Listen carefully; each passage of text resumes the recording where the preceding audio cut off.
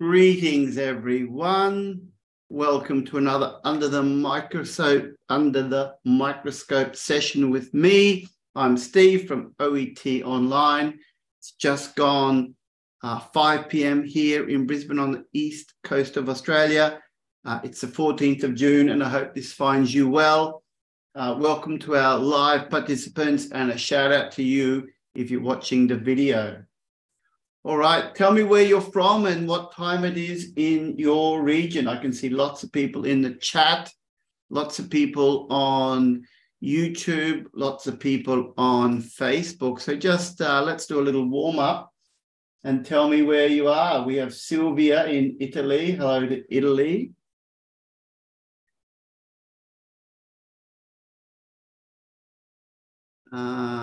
Where else have we got? Hello to Hajra in South Africa. Hello to Bangladesh. Where else have we got? Let's have a look at our Facebook crowd. Finds you well. Let's just turn that down. Let's have a look at our. Hello to Zambia in the UK. Ireland is here, 8 a.m. in the morning. Very good morning to you over there. Hello to India. And Dubai is here, New Zealand, Ghana, Sri Lanka, Oman as well, Turkey, hello. Hello in Botswana as well.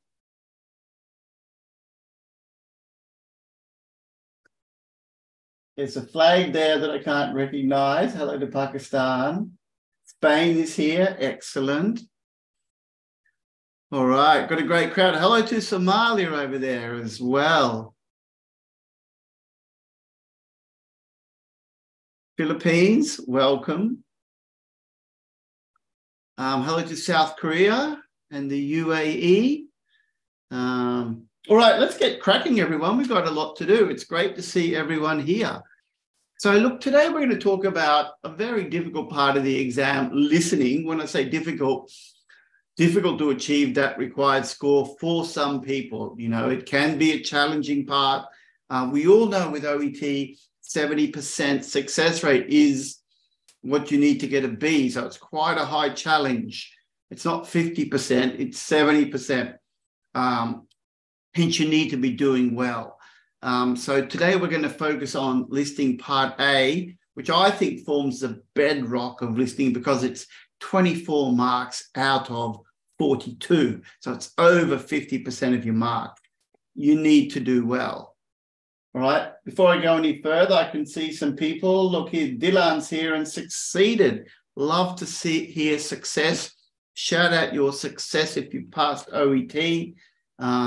Great to help people on the journey. All right, I'm going to bring up my PowerPoint, everyone.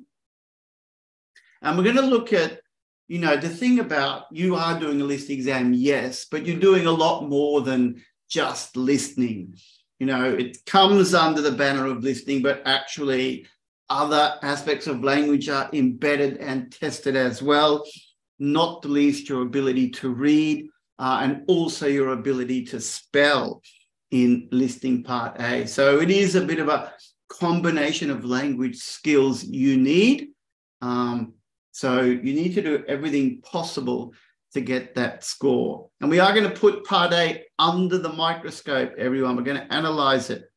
But just quickly about us, if you don't know about OET Online, doesn't matter what your profession, we are officially endorsed for all 12 professions.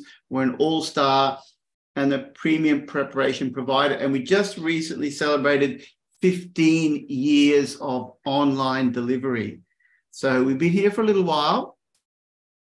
If you want to study with us, check out our free taster course. There's the web address there, everyone. Check it out. We've got a free taster course. You can find out how it works. Lots of great samples, gives you a feel. And if you're interested, you can study with us. All right, we are into listening, everyone. Listening part A. Questions welcome as we go. So this is going to be about a 30-minute session, everyone. So strategies. I'm just going to go through these and we'll talk about them in increasing detail as we go along. For number one, you're given 30 seconds prior to the commencement of the audio. So you want to use that time, that 30 seconds, to read ahead and prepare for the task. If you don't, it will be hard to keep up and you will likely miss many gaps. Now, that doesn't matter how good your English is. If you haven't prepped for the task, it's difficult to read and listen at the same time. So what you do before the audio commences, that's your preparation, your foundation. You should be reading the notes and underlining important words. And I hear you say, which words? Well, the words either side of the gap, definitely the most important. On the left-hand side, as we'll see soon, there are subheadings, which helps you understand the structure of the consultation. What aspect are they talking about? And that's important because that just gives you a bit of a guide there so you can understand the structure. And also remember, the health professional is leading the role play. So they provide the structure. So you must pay attention to what the health professional says and listen to their questions, because quite often the gaps that you need are answers to those questions. Standard structure is as follows: a little bit of medical history, what brought the patient to see the health professional that day, their current symptoms, perhaps treatment they've received, medication, side effects is important, perhaps initial medication didn't work, any procedures they've undergone, prevention strategies to stop the condition worsening. Pretty standard health consultation communication. So it's a pretty stable structure that you can rely on, but it will vary from case to case. What you need to do is follow the gaps, but the good news is these gaps follow that sequence of the recording. So you just work your way through, and 95% of your answers comes from the patient. So you have to, we'll talk about it again, but you've really got to concentrate quite intensely and focus on what that patient says. You're going to use some prediction skills to help you anticipate the type of word that may come in a gap. For example, is it going to be a symptom, a noun? Will it be a past illness, a medical condition? Perhaps it's the medication that they're taking or the side effect associated with that medication or a particular procedure. But by reading ahead with the sentence, you can predict what's coming, and that will help you know which words will fit into certain gaps. They need to fit, and they need to fit grammatically. Now, you will need good grammatical awareness, and you can predict if your answer is going to be a noun, a verb, or an adjective by the associated words around the gap. All of these things help you listen and hear the right answer, and then also ensure that you put it in the correct grammatical words. So that's just the basics. Now, this page is pretty important for me, and I want to make sure everyone's up to date with this, and you're welcome to ask any questions here. So this is assessment. How do you get marks? Well, number one, UK and US speaking, or spelling, that should say, that's a bit of a typo. UK and US spelling, that should be. Just type that in correctly. UK and US spelling accepted, no problem there. But a few little tips here, everyone. Don't write too much, right? Only write what answers the question, right? And what answers the question is direct words stated by mainly the patient. If you're putting in extra words, it's likely to create an incorrect answer. So, for example, if you wrote a correct word, but then you added information that wasn't part of the communication, wasn't what the patient said, you will not get the point. So be careful of that. don't add extra information. You need to listen and put exactly what the patient has said. You also must provide enough correct information to be given a mark. So there's no half marks. No half marks are given. Look at this, scaly pink rash. Perhaps in your answer, you only put pink rash, but you left out the scaly, right? That may not get you a mark because that word scaly will be an important descriptive element of the rash. Severe pain. In this case, pain alone may not get you that point. You need to describe the nature or the severity of the pain. So, there isn't a half point because you got half the answer. You need to get the whole answer.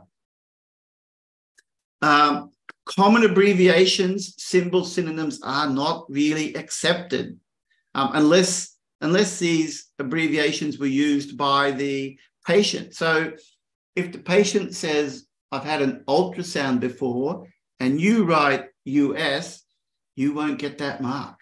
You need to write ultrasound. The patient said, I've been experiencing shortness of breath, and you put SOB, no, you need to write shortness of breath. The bottom line is you need to write what you hear. I'll say it again. You need to write what you hear. Challenging, yes. Requires concentration, yes. But that is the nature of the exam. Crystal clear, everyone? Are we good with that? And I'll check your spelling soon when we do our task. You need to write as clearly as possible, because if the assessor cannot read your writing, you will not get a mark. I mean, look at this. This sentence was written. We can't read all those words. With this fat, yeah, it's a bit confusing. If the examiners aren't going to make extra effort to decipher what you wrote. So you need to practice that. All right. Spelling errors of common words are not accepted. Right. So if you spell the word vegetables with an I, you won't get the mark there, everyone. Spell it with the E. If you spell a common health condition, Alzheimer's, right? Alzheimer's disease. If you drop it, if you don't spell it correctly, even if you miss the apostrophe, you may not get that mark. Aspirin, that's not spelled correctly in this example. We need to spell it aspirin. Paracetamol should be paracetamol. So one thing I really advise you to do in your preparation is work on your spelling, right? It's an expectation that these common words you can spell correctly. Now, if they are uncommon words or a complicated medication or, certain minor errors, you may get that mark. But my advice to you is really work hard on your spelling skills. It's something you can train. On our website, we've got lots of spelling worksheets, but it's very important that you develop that skill because you don't want to lose unnecessary marks there. Grammar is another big one. You need to apply correct grammar. So look at this sentence, works as a physiotherapy. Perhaps you were listening and you heard this word, but then you just put the wrong word form. Works as a physiotherapist, right? So if you put the wrong form of the word, you won't get your answer. Pain in his joint. That means a singular joint. That may well be wrong because if the pain was in multiple joints and you wrote singular when it should have been plural, again, no mark, right? Health is deteriorated.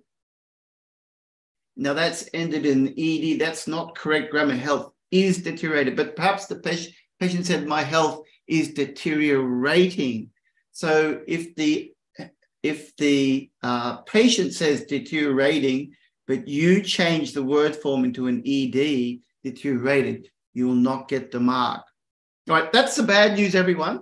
I wanted to make that really clear. It's tight assessment. It's an exam. You need to be well prepared. You need to know the rules. This is the rules currently.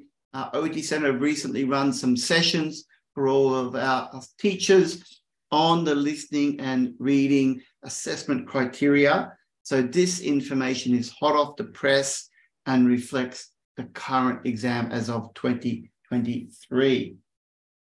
All right, but if you can apply this, you're going to get a good score. All right, let's jump in. So, what is a good score? How much do we want? Well, I would say 10 out of 12 for part A is a good target score. Let me ask you all a question. Can you get 10 out of 12? Are you able to do that? Is that possible for you? How do you feel about that? Is that achievable? If you can, you are well on track, because that means you'll get 20 out of 24 overall. If you're lower, that's okay. It's time and effort to reach that. Great thing about OET, you know it's on health-related topics, so you can keep your focus in that area and build vocabulary where required. Now, if you're brilliant like Chi-Chi, getting 12 out of 12, you're looking good there, Chi-Chi. Yep, very doable, I think, with practice. All right. So part A, you want to get 20 out of 24. Part B, I've set the benchmark pretty high. 5 out of 6 is good because it's definitely easier, these multiple choice questions, than part C. Part C, 7 out of 12. There's 2 papers, as you know, 6 points each. But this combination gives you 32 out of 42. 32 out of 42 will get you that score of 350. You might be able to do it with a little bit less, maybe 30, 31. But I like to say 32 as a good target because that gives you a little bit of leeway. So my suggestion to you when you're studying at home, keep a record of your scores. Every time you do a test, track your progress to see if you're improving step by step. All right, now, question for everyone. We're going to do one task today, everyone. We're going to do one listening part A, and I'm going to play that in just a moment. But I have a question. We can see these men: Alexander the Great, Kublai Khan, Michelangelo, Benjamin Franklin, Isaac Newton. What do these men have in common? Can anyone tell me? What do these men have in common? It's a medical condition. Do you know what it is? It is a medical condition.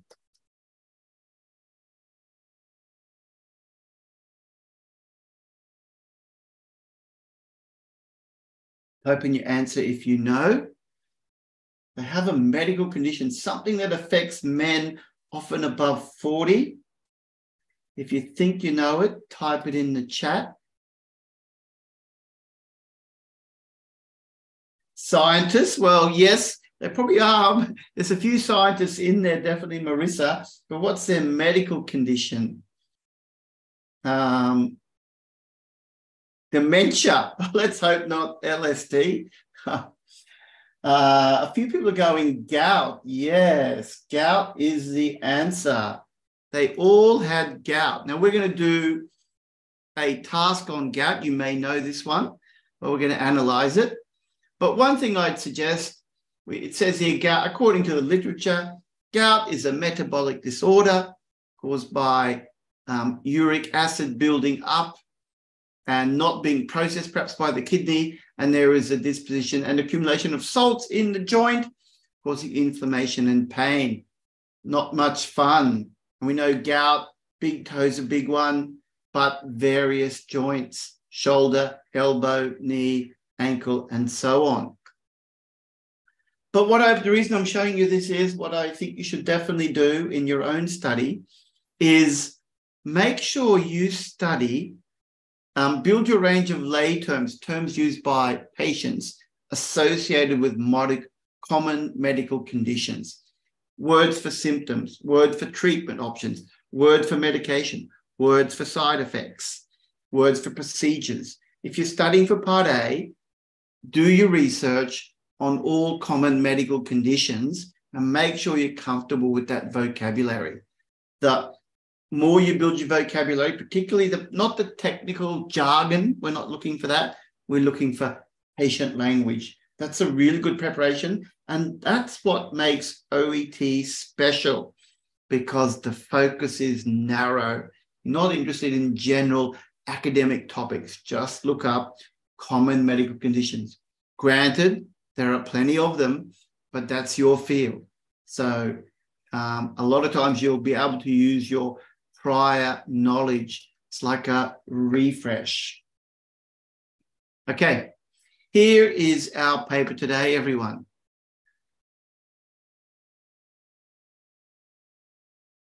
You hear a rheumatologist talking to a patient called Harry Davies, who suffers from gout and is attending for a medication review.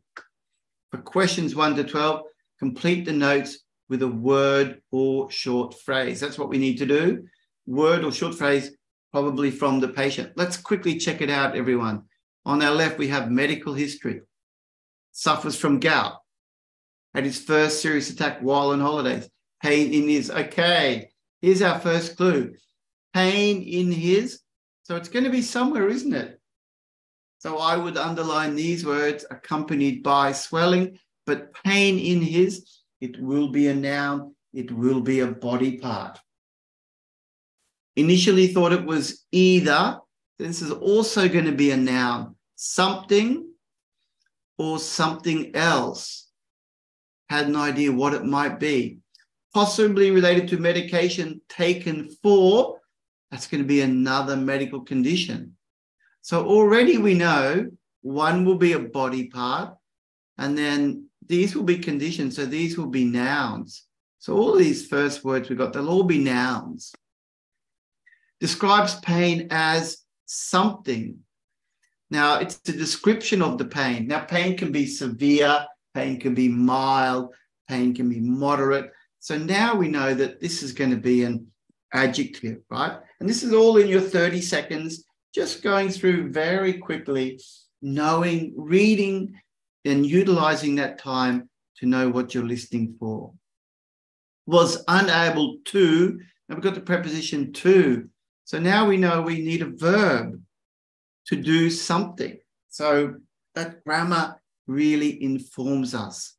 Says the clinic initially suspected, well, you suspect something, and it's going to be a medical condition, which is another noun. They suspected something. All right, so we've got a noun here. Before diagnosing gout, reports previously feeling similar pain after.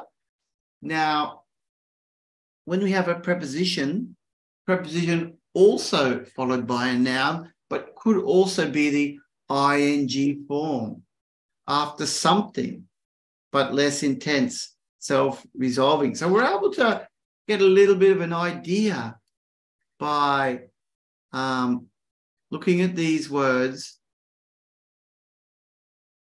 and trying to predict what we'll hear. Then we go to treatment. Something not effective, or something not effective. Well, that's going to be some kind of treatment. That maybe could be a prevention, a conservative treatment, or I don't know. What do you reckon, everyone? I think it's going to be a noun. I'd be tempted to think it's a medication here. Colchicine caused something. This is going to be a noun. Perhaps, yeah, it caused something. Maybe it's a side effect. We will see. Something caused nausea. Now, we don't know about 10, but it caused nausea, may have overdosed. Well, this must be a med, because it's something you overdosed on, you would think. And then something quite effective. Well, something that was effective. Again, it's going to be a noun. And then allopurinol caused something. Probably a side effect. It's going to be a noun because it's a medication. So now you've got to do that at high speed, but train yourself in 30 seconds, just to start your prediction, get an idea what's coming. This will become second nature. And once you're good at it, you won't even have to do it all like I'm demonstrating here. It'll be intuitive, right? Because you don't have a lot of time.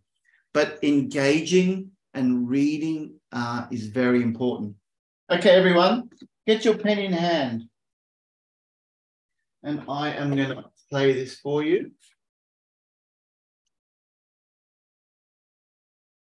Pen in hand. And write down the numbers 1 to 12.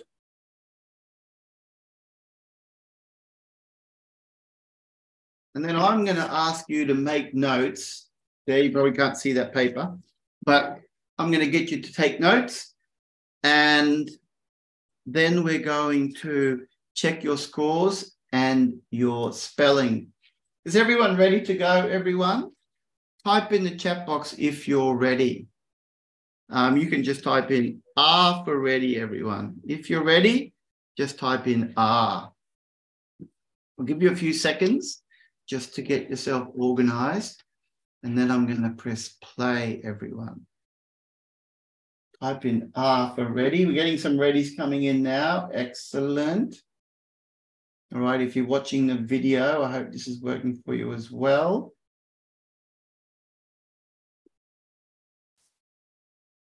Facebook's ready.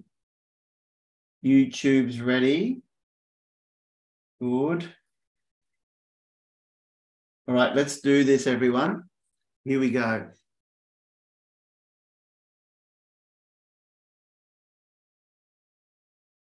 Mr. Davis, yeah. I understand your GP has referred you to me so that we can review the medications you're taking for your gout. That's right. So, tell me a bit about this gout. When did it start? Well, my first serious attack was last year. My wife and I were on holiday and I woke up one morning with a really bad pain in my left knee. Well, I never thought of gout because I always assumed that just happens somewhere like your big toe, and anyway, I'm only 40. I thought it was something only old people get. So anyway, it was all red and swollen, and I decided it must be an insect bite. But I couldn't think how that might have happened, you know, without me feeling something at the time. Or my wife suggested it might be something to do with the pills I take for my cholesterol. Unlikely, I think. But anyway, the pain didn't get any better. In fact, quite the opposite. I started to get frightened because I thought it might be a sign of something really serious. It was excruciating. So my wife thought I needed to get some help. So she phoned the local clinic and told them about my symptoms. They told her to bring me in. It was a good thing she was there. I was in too much pain to drive. I mean, I could only just manage to walk from the house to the car. Anyway, when we got there, the doctor took a look and said he wanted to take a blood sample. He said it might be an emergency because it looked as if it could be septicemia. So then we got really frightened. But about an hour later, they came back and said no, it wasn't, thankfully. But they thought I had gout. So actually, at that stage, we were quite relieved. Yeah, I can imagine. And the doctor asked if I'd ever felt anything like it before. Well, actually, then I remembered that in the winter, I play quite a bit of rugby and sometimes I'd get some soreness in the same place the day after, but I just thought I'd sprained it or something, and it would go away after a couple of days. But this pain's much worse, and it comes even when I've been resting. I've had it quite a few times since my first attack. Right. So, what have you been taking to deal with the pain? Well, at first the doctor at the clinic suggested I took some anti-inflammatories, but I can't say they made much difference. So when I got the next attack, I was at home, and I went to my GP. She suggested I took... I can't remember the name, something? Colchicine? That's the one. So that dealt with the pain better, but it gave me awful diarrhea. Yeah. I'd never take it again. And then I had a really bad attack. I think the doctor had got to the stage where, you know, she was already giving me really powerful medicines to no effect. So she gave me liquid morphine to take. It made me feel quite sick, actually. And I was a little bit away with the fairies, you know, walking around not quite knowing where I was. Right. Did you try any other sort of treatment apart from the medications? Yes. My GP said I could try using an ice pack, and that did make a bit of difference, but you can't have it on all the time. So anyway, after that, she said, let's try allopurinol, see how you get on with that. So I started taking that, but I didn't get on with it. It gave me a skin rash. So I rang her up and she told me to stop taking it, that I'd better see a specialist. So here I am. Is there anything more you can do? Well, I'm sure we can find something, maybe a combination. All right, there we have it, everyone. Now what I'm going to ask you to do is type in your answers for 1 to 12, and I'm going to check your spelling as we go.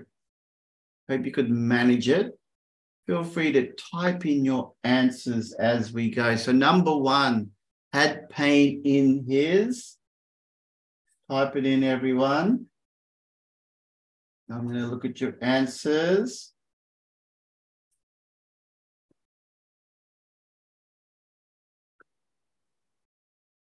Yep, first one pretty straightforward. Answers coming in.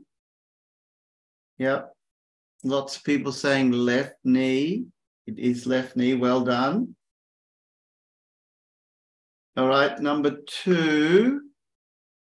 Initially thought it was either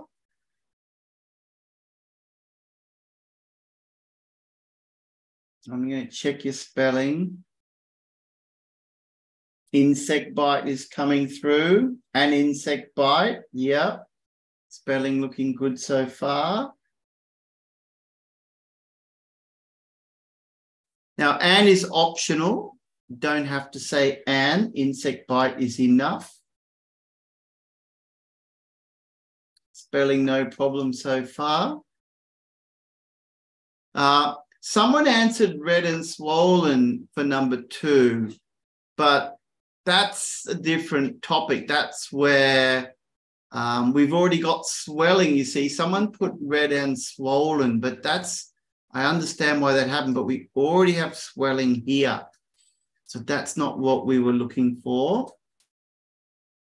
What about number 3? Possibly related to medication taken for? A lot of people are writing cholesterol. Well done. It is cholesterol. Spelling looking good so far. You guys are good. We get a little bit tougher in a minute. Describes the pain as. Here's a hard spelling word. How was the pain described? Good, Naeem. Vel got it as well. Very well done if you could get this word. Bit tricky under pressure. Wow. There are lots of people. Pleased to see your level. There it is. Excruciating. Check your spelling. I can see nearly everyone's got that. Excellent. Someone missed number 3. That's okay, Marissa. Good to jump ahead in those situations. Number 5 was unable to. Jobin, you got to work a little bit on your spelling there. Same with you, Sarah. Walk, no. I can see some people giving pills for medication. No, I can see why you do it though. Yep, unable to drive. A few people said walk because they did. That was a distractor. He had to walk to the car, but he could do it. Unable to drive. Says the clinic initially suspected. What did they suspect? Check your spelling on that one.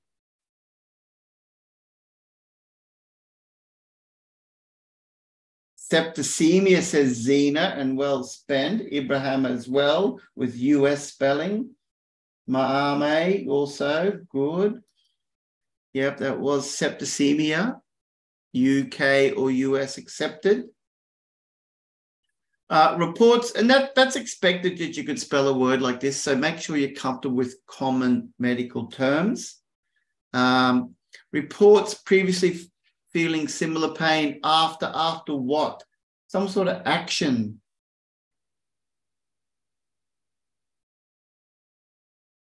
Ooh, LSD, what's your I there? The E instead of I. Playing rugby, says Mike. Yeah, everyone's going playing rugby. Looking good there. You could have said playing rugby or just rugby alone would be enough. Both good. Then we went on to treatment, everyone. Something not effective. What was not effective?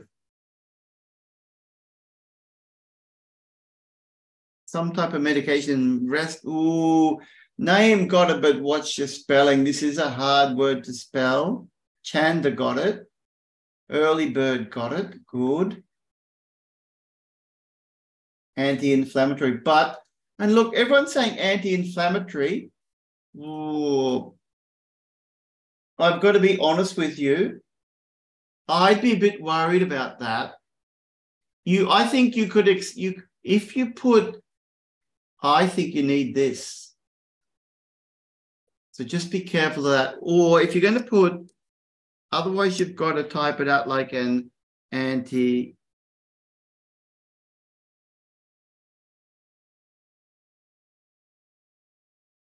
I think you've got to be careful with your grammar, everyone. If you're going to use a singular there, then you better put the article. Or if you use a plural, you don't need an article. So be careful of that. Colchicine caused what? What did colchicine cause? We could predict that it was a symptom.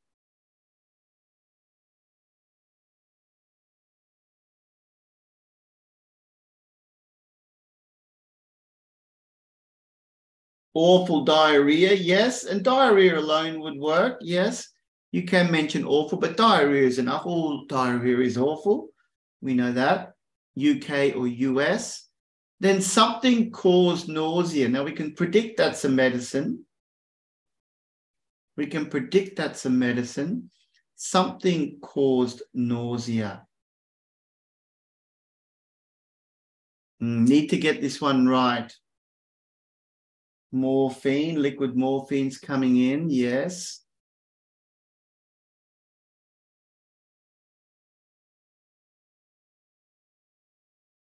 That is the answer. Morphine alone wouldn't be enough. You need to say liquid, but everyone's doing that. Terrific work, everyone. Arisha put morphine. No, you need to do it definitely, and Betsy as well. So watch out for that. Morphine alone, unfortunately, wouldn't give you a mark. And the next one, something was quite effective. What was quite effective? Well, Priya's onto it. I'd accept ice packs with an S.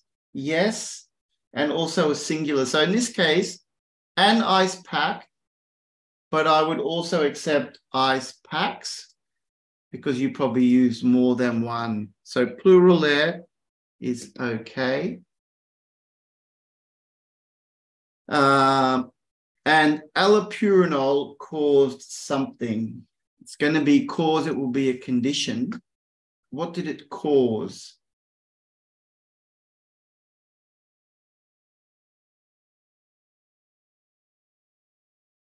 It's a symptom, we know. Ibrahim's onto it. Yep. Answers coming in. Skin rash. Article optional. A skin rash. There we go. All right, and we're done. What was your score, everyone? Type in your score. How did you go? Wasn't too bad, was it? Few tough words. Shows you what it's all about. Tough cholesterol, excruciating septicemia. And there were a few confusing ones where people put answers that was already in the text, which tells me unable to read it carefully. So that's a skill to work on. Getting some 11s, getting some 12s. Great. If you're doing that, you are awesome. Gada says for number 8, what if we said NSAIDs? I would say no. I would say no, Gada, unfortunately. You need, for listening, particularly in this modern exam, you need to use the word that is said in the communication. So don't look for short forms. All right. Wow, people have done fabulously well. That's so pleasing to see. A few lower scores, but don't worry if you scored lower. there is always time just to build, right? Maybe you're at the beginning of your journey. All right, now I'm going to show you something, everyone. Now have a look at this. What I want you to do, especially if you're new or you're not quite getting the scores that you want, right? There are a lot of clues here. And what you really need to do when you're doing this type of exam, you got to multitask, everyone. So by that, I mean you need to read and listen at the same time. So just as you were doing now, you were reading the words and listening. And I saw some people miss answers, which told me they weren't reading the script. They weren't following this thread. They were perhaps jumping from a section to a section to a section, but not reading in between. If you do that, if that's happening to you, you're going to have to work hard and build your skills, because it's not going to help you get that high score you need. Right? Because you've got to follow the thread. And you've also, and that's just intense concentration. One of the biggest things you can do for yourself is develop really good concentration skills so you can follow the thread of communication and anticipate answers. The next thing you need to do is think about what you read and what you hear. For example, what you read in the text, it said accompanied by swelling, but you didn't hear that. What you heard was not swelling. You heard it was all red and swollen, right? So that's what was said, right? Some people I saw put the answer swollen. Yes, you heard the word swollen, but that was a synonym for swelling. That wasn't the answer. Possibly related to medication. What did you hear? Wife suggested it might have something to do with the pills. I saw some people put pills in as an answer, right? But that was a synonym for medication. So if you're following the thread, when you hear the word pills, you connect, medication, then you know the answer's coming. Suspected septicemia. It looked as if it could be septicemia. That's what was said. Before diagnosing gout, they thought I had gout. Reported previously feeling similar pain. I remembered that he'd had something that remembered that he'd had something, or remembered that he'd had soreness in the same place, right? Or something had made him get soreness in the same place, but remembered, reported previously. Not effective. What did the patient say? Can't say they made much difference, therefore not effective. Caused diarrhea, gave me diarrhea. Caused nausea, made me feel quite sick. Quite effective, that did make a difference. Caused a skin rash, gave me a skin rash. All right, so if you're on the journey to get from a score below 10, I'd say you're getting the 6s, 7s, 8s, you need to get up. This is your key, everyone. You need to understand what you read. You have to make a bridge between what you read, which is medical, a medical summary, quite formal language, and what you hear, which is patient language. If you can make that bridge, you won't repeat things in your answers. Is that clear, everyone? Does that make sense? Yeah, but like Emmanuel said, lost the track, easy to lose the track, but you won't lose the track if you're able to do this. Now, it is a serious skill, everyone. It's something that you've got to work on, but you've got to pick up on those clues.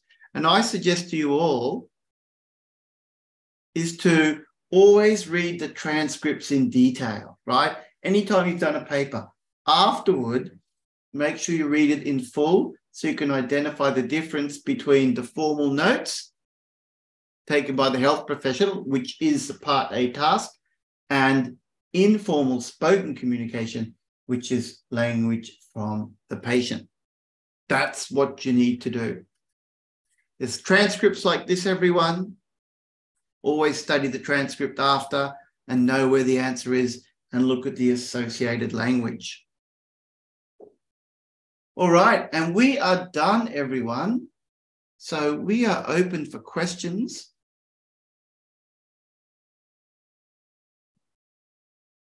Marissa says accent hard to understand. Yeah, look, you're going to get different accents, but good thing about OET, generally clear. That's just practice, Marissa. Listening again and again and tuning yourself, tuning your ear. LSD says, would the audio be very fast? It will be at a natural speed. They won't slow it down for you. But that example there, I think, was a pretty good example. You really need to concentrate. Arish says, where can we find the best material for listening and reading? Well, you know my opinion there. Where can you find the best material? Well, at OET Online, of course. And I'll bring up our website for you there. This is our website, everyone. And as I said before, we have a free taster course. So the first thing you should do is check out our free taster course, but just create an account on our website and go and have a look around. We have a huge amount of material to help you build your skills, including our reading and listening library. But there's many other things that you can do just generally as well, of course. I'm going to go back. Lots of great websites. I think have a look. OET Center has a really good page they've developed on listening where they list a lot of different websites. We have our own internal lists, but TED Talks is good. Health Report is good. Anything by Norman Swan. There's heaps of good online stuff. And I just think watching the news on a daily basis, that sort of stuff as well, medical programs, everything you do helps. But yes, visit our website if you want a structured course, because that can make a massive difference as well. And we have amazing courses for listening only, or you can do an all skills course. And we have lectures twice a week for listening. So make sure you check it out on our website, everyone. This is our listening page here. We have virtual listening platinum, standard, or even just modules if you just want content there. But there's a huge range of resources. These are in Australian dollars, not US. So we try to keep it really cheap for everybody. And we have a great team to guide you. So I've just given that link, Marissa. I think you got it, didn't you? Make sure everyone, yeah, I dropped it in that chat.